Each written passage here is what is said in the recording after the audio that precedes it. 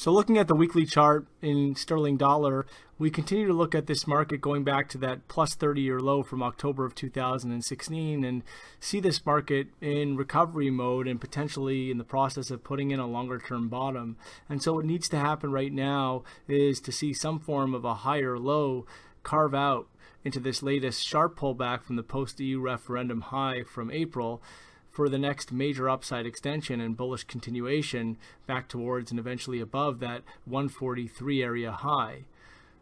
On a short-term basis, what needs to happen is to see a break above some key resistance from a couple of weeks back, a high which came in at 133.15. If we can get back above 133.15, it will encourage the bullish prospect.